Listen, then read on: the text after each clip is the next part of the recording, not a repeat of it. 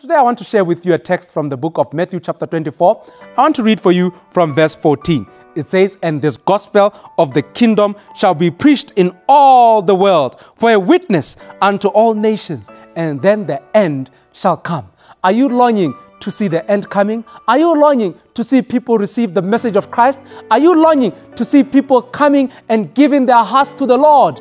Remember, dear friends, that this gospel of the kingdom shall be preached to all the world for a witness, and then the end shall come. But what is the greatest witness, dear friends? The greatest witness is your life. The greatest witness is my life. How are we to preach to those around us? We are to live in every single way in the manner in which the Bible tells us to live our lives. Dear friends, we are to preach the gospel in the manner in which we are living it out, so that people out there may be able to see Christ of whom we speak about in our own lives. As they look at you, may they be able to behold Christ of whom you speak of. As you tell them of the second coming of Christ, as you tell them of the nearness of time, as you tell them about the Jesus who loves them, may they see it in your daily life. Are you preparing for His coming? This gospel will be preached. And how will it be preached? By you, by me.